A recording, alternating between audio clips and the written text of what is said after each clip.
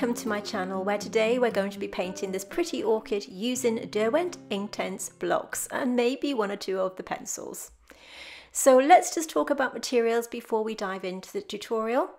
The colours that I'm going to be using I'll explain as I work through. So I'm going to be using a number 8 size round. This is a faux squirrel brush, a flat synthetic brush for blending, and this is my number 4 round. I'm going to be painting on a mixed media paper, and we have a photograph that I printed out and I traced down this way. We provide you with a free trace down drawing and reference photograph as we work through, and I'll explain to you later how you can obtain them for free. This is the little palette that I'm going to be using for mixing the colours, and it comes in a set of 2, and all the materials I'm going to link underneath this video. So let's get started. I have a clean glass of water and some kitchen paper to blot, and we are good to go. I'm going to be using my number 8 size round to start my first wash, and I'll be explaining to you as we work through this tutorial the number of ways that you can use these gorgeous blocks, and you can see here the depth of colour that you can achieve. So first of all, what are Inktense blocks and how do they differ from watercolour? Well, first of all, and most importantly, when they're dry, they are permanent, so they are very, very buildable.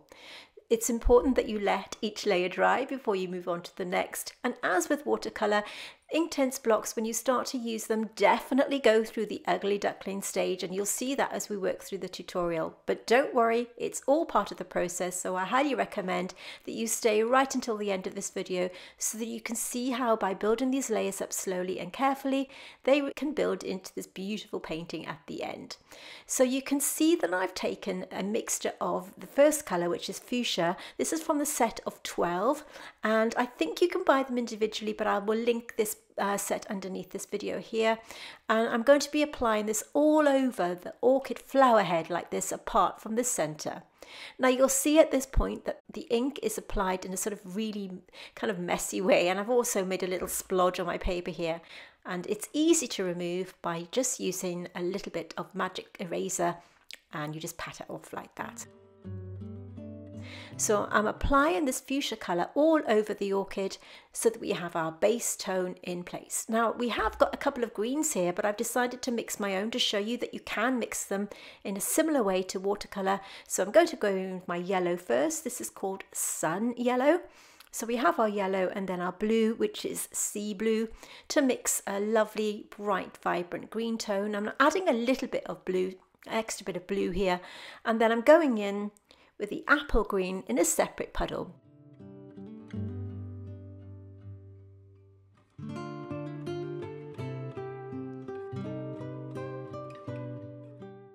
So as I said earlier on, the colours are very, very buildable, but it's really important that you let each colour dry, otherwise it will go a little bit muddy.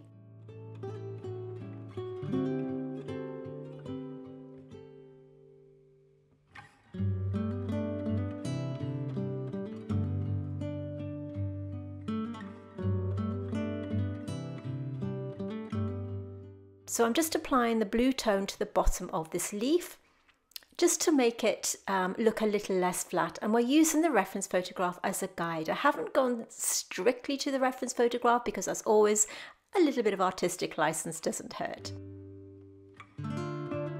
So I'm just applying the yellow colour here onto some scrap paper. I'm applying the blue colour on top. So you can apply them like this by mixing the colours together on a scrap piece of paper and applying them directly to your painting like this. So there's a couple of ways that you can use them, and I suppose one way isn't better than the other. It's just what works for you. So you can mix your colours by layering them up on the paper and then applying them to your painting this way. So I'm applying a really light wash of the 2 greens. You can see how I'm mixing them together here with my number 8 size round, and all of the materials I will link in the description box underneath this video. So I'm just continuing to pick the colour straight from the block here and just mixing it in my palette. You can see I've got a lovely blue tone to the bottom of this leaf here. As I said earlier on, it's all about building up your layers and having your kind of colours varying a little bit as you work through the tutorial. So how do you obtain the reference photograph and your line drawing? Well, you can join our Facebook group. We are a lovely community over there. You can have access to all of our reference photographs and line drawings from our YouTube channel. And you can also post up your finished paintings from our channel there, have some feedback from both me and our other wonderful members. But I'll also put the line drawing and reference photograph right at the end of this video, so be sure to stay until the end where you can screenshot it and then print it out that way. Everything's now dry, so we can really start to think about building up our colours. So I've just put a little bit of the fuchsia colour here on my scrap paper, and now I'm using the sun yellow along with the blue as I did before. So it's sun yellow and sea blue to mix this green colour on my paper.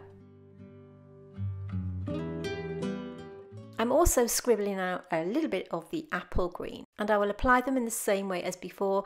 This time I've switched down to my number 4 size round. This is a silver line brush. I bought it from Zen Art and it has a really fine point. It's a synthetic brush which I love, and it can get into all the little corners really easily. So now that we've got our base colour in place, we can start to build up the colours. Notice at this point how messy the application looks, but this is perfectly normal and it's all part of the process. It's what we call the ugly duckling stage, and you can easily work through it as you build up your colours. So please don't be put off if your painting looks like this at this stage. It's absolutely normal and it's how it's meant to look. With our initial layer in place, we can use that as a guide to build up our other layers.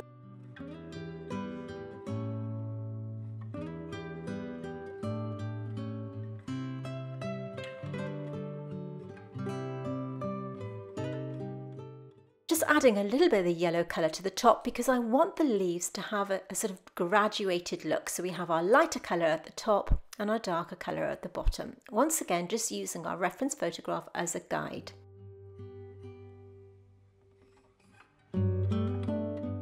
So as I said, be sure to stay right until the end because we will put the line drawing and reference photograph there so you can screenshot them and print them out. Of course, you can draw your flower freehand if you want to, but on this channel we like to trace them down because it does save time and it means that you can press on with the important thing, which is painting. So once again, I've taken the colour directly from the block there and just adding a tiny bit of water to spread it out. It's crucial that you have the correct amount of water when you're using Inktense blocks, because if you don't have enough water in your mix, they can go a little bit sticky, but you'll soon get the hang of it and they are really easy to use, and you can even use them wet on dry as I'm using it here. So just by applying that colour on top of the already applied paint, you're working wet in wet. Notice how easy it is to spread. I'm using a tiny little puddle of water in the middle of my palette there just to clean my brush and blend the colours together like this.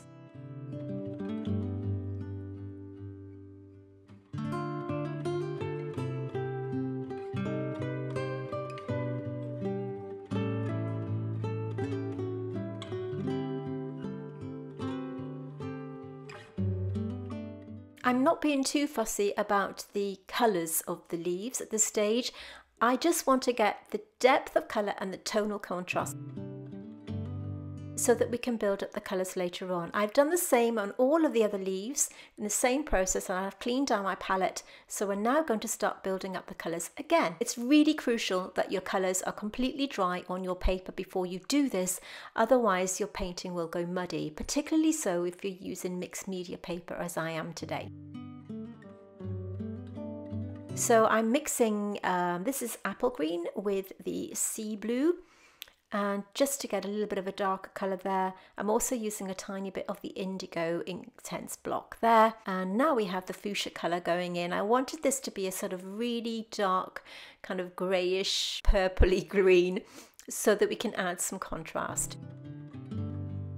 This is the yellow colour, and again the apple green with the blue, with a tiny bit of the pink tone. This just takes the kind of acidity out of it a little bit and make it look a little bit more natural.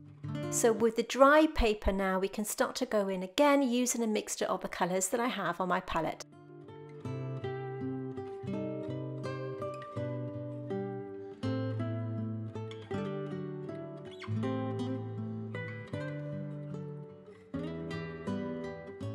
You you can see how I'm using the darker tones towards the bottom and the lighter towards the top. Notice at this point how this leaf has a more unified look, and that kind of blotchiness is disappearing as we start to build up our layers.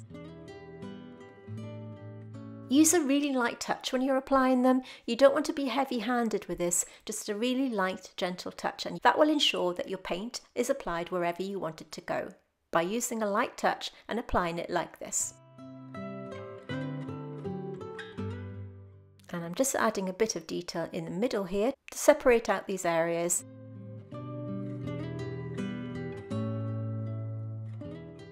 And I've just gone outside the pencil line, so this is where my flat synthetic brush plays its part. So with the colour that I've mixed on my paper, we can apply it this way, as you can see me doing here, and applying that lovely sort of bluey green tone, and then it's merging into the more yellowy green tone and just carrying on building it up.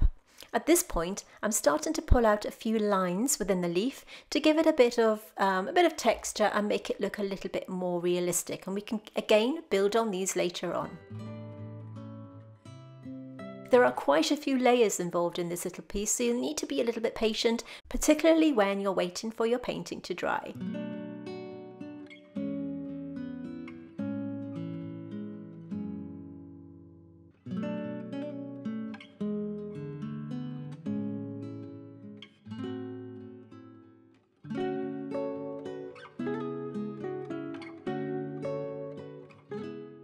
So I'm just adding a tiny bit of the fuchsia colour to the top here to take out that definite sort of brightness in the green. So that just tones it down a little bit.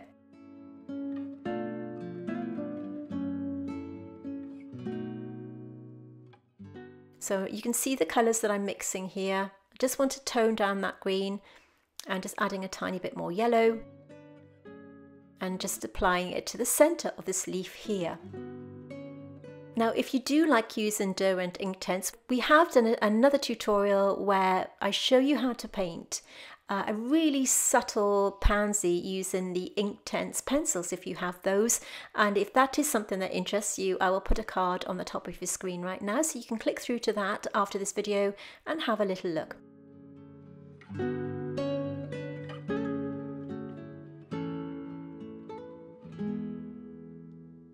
So this is the darker value. So to recap, that is the green colour that we mixed up with a tiny bit of that indigo along with the fuchsia, just to make it that kind of really dark tone. And I'm just patting my brush on the kitchen paper to take off the excess ink. And I'm now starting to go over the initial lines that I applied, so our darker values need to be put in. We upload new content every Tuesday on our channel, so if you are new here, you may want to consider subscribing and hitting that bell so that you'll be notified when we upload new content. We're also on Instagram at The Wonders of Watercolour, so do take a look, and if you are enjoying this video, do give it a big thumbs up.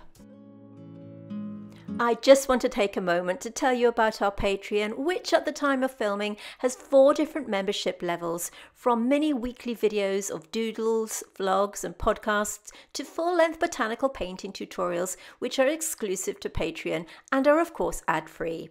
If this is something that interests you, I've put a link in the description below, plus it's a way for you to support my channel. So I've continued the process on all of the other leaves, and this is bark. This is a really sort of almost like a purpley brown tone, absolutely beautiful colour, and I'm using this colour to really enhance the darker values on the leaves.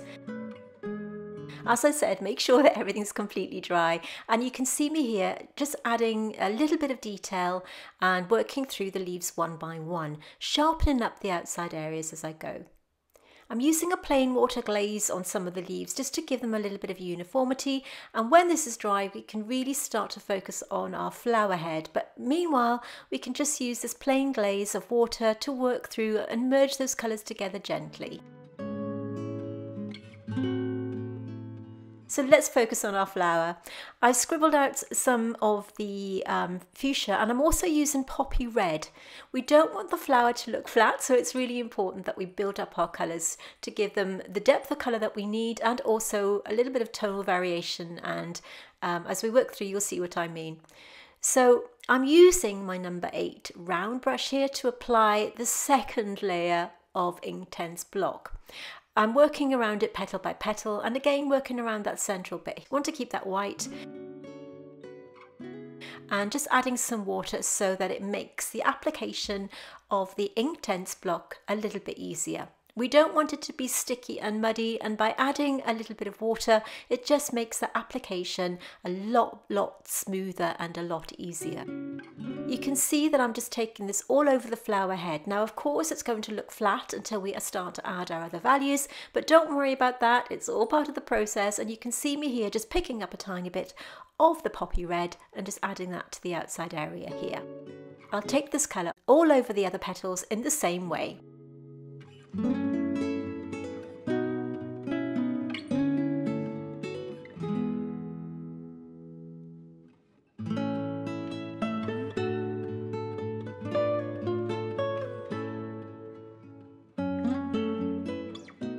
Using the tip of my brush to take it to the outside edge like this.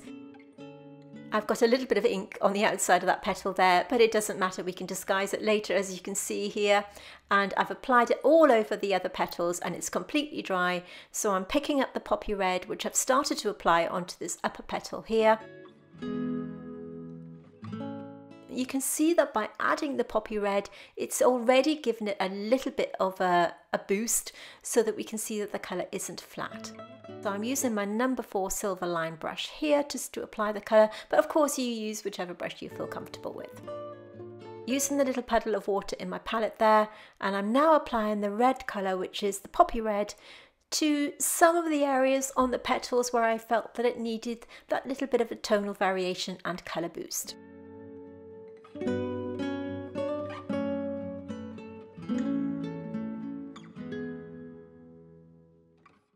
You can, of course, apply your colour from the Inktense block directly onto your paper, and the reason I didn't do this was I felt that it did leave some sort of marks underneath, and I wanted a smoother wash on this occasion. Now I'm using here the fuchsia Inktense pencil because I wanted to add a little bit of depth of colour to the outside of the petals. Had I used the Inktense block, I felt that I wouldn't have got the depth of colour that I needed. So because I had the Inktense pencil, I decided to use this. But of course, you can continue to use the blocks in the way I've been using. I just happened to have a pencil, so I thought I'd try it out.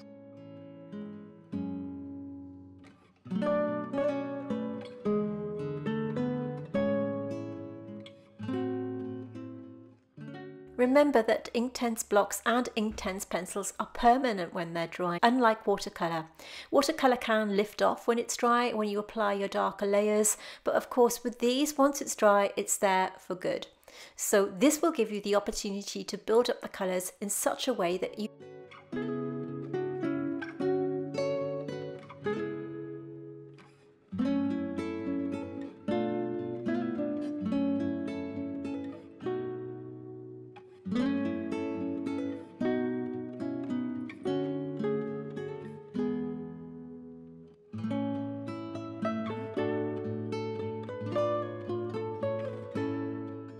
This is kind of like a watercolor glaze, but with Inktense blocks. So, and applying this now to, this is the poppy red, and we're applying this to the center where we've penciled in that little pattern that's underneath the middle of the flower. You can just about still see the pencil lines.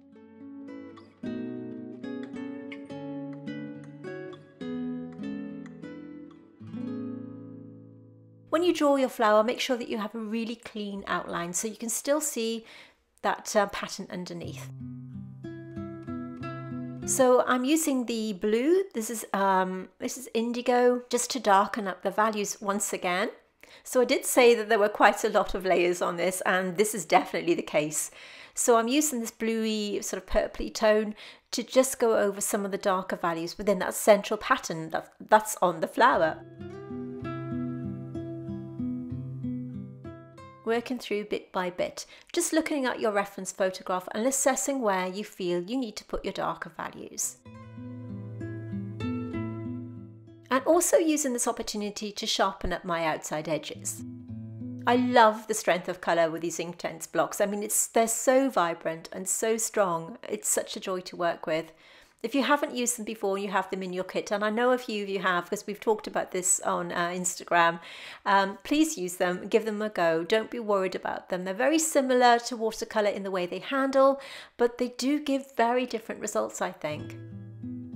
And you can still blend them in the same way that you would use watercolour. So just continuing to build up those colours, and you can carry on building them up. You don't need to be too worried about there being too many layers, as long as you don't go too thick too quickly. I'm just extending this little petal here because I felt it was slightly misplaced. And working around that middle part.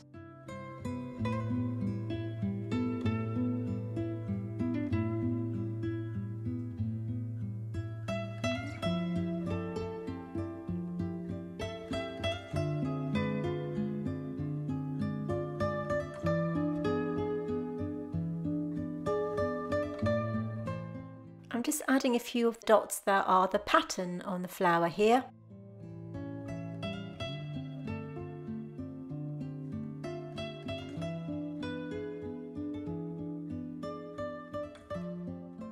Just adding some detail around the outside edge, working directly from the Inktense block.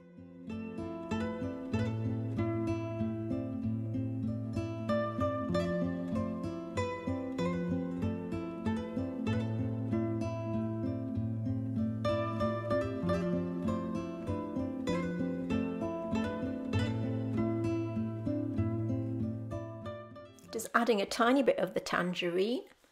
This is for the middle, so we have the yellow colour, which is sun yellow, going on at the top part, and then the tangerine and yellow mixed together for the bottom area here.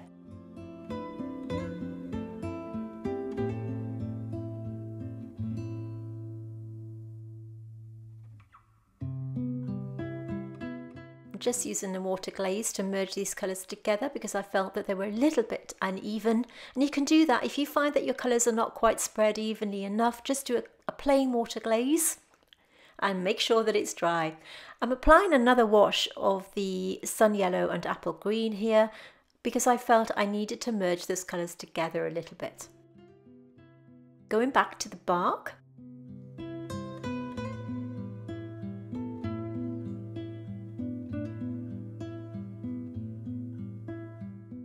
And once again mixing up the green colour that we mixed at the very beginning using sun yellow and sea blue.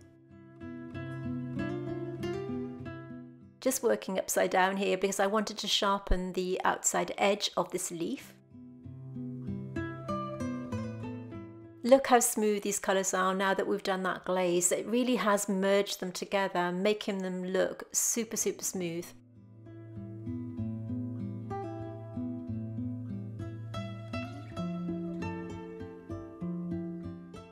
Ordinarily on this channel we work with watercolour and we do a lot of botanical painting. If that is something that interests you, I'm going to put a playlist at the end of this video along with the line drawing and reference photographs, so do take a look. We've got plenty of botanical painting tutorials there, so if you want to check that out then do have a look.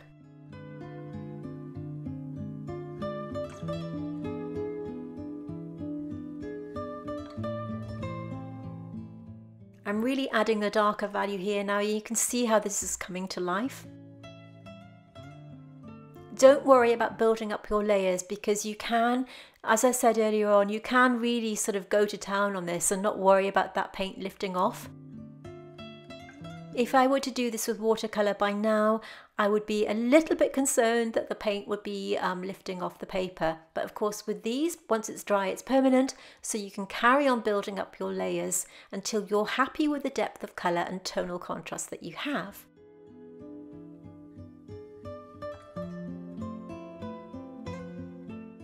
This colour here is called leaf green. It's kind of like an olivey tone, and I'm just using this now to really put the final touches onto my leaves before we turn our attention back to the flower.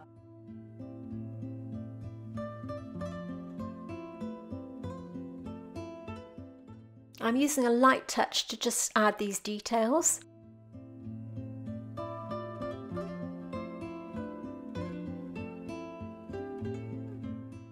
And this is just a really weak mix of the bark colour to put in the middle.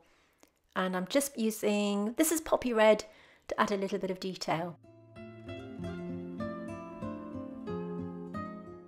This is the first time that I've worked with Derwent Inktense blocks, and I've really enjoyed using them. If you've enjoyed this tutorial and you would like me to do more, then do drop it in the comments below. I'd love to have your feedback to let me know whether you'd like to see any more tutorials like this. So do let me know. This is the poppy red, and I'm using it to sharpen up the outside area around the yellow tone that we've just applied, and I'm also using it to create a little bit of detail on the flower head. Everything's completely dry, and it really has to be completely dry. I'm using a white gel pen now to add some more detail, to add the sort of pattern that's on the flower.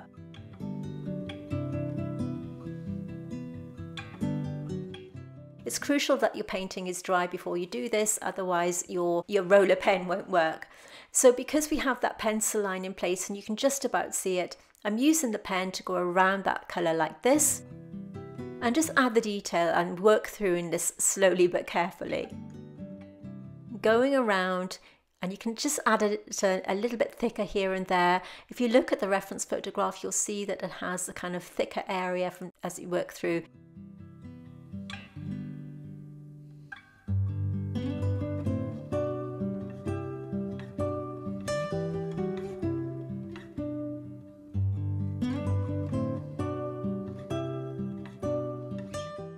To negatively keep those shapes would have been a complete nightmare. So to use this pen to do this was an absolute joy. So easy, and look how effective that is. Really gorgeous. I love using this.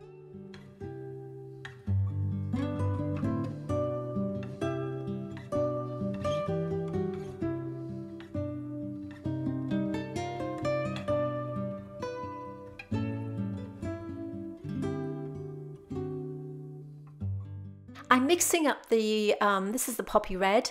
I'm adding it to the outside area of the flower like this, just to give a little bit more contrast. I felt that the outside edge was looking a little bit flat, and I'll continue to do this right until the end of the painting.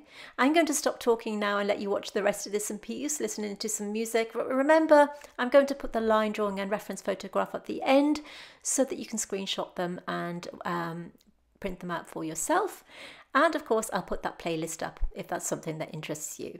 Thank you so much for watching. Let me have your feedback, and I'll see you soon.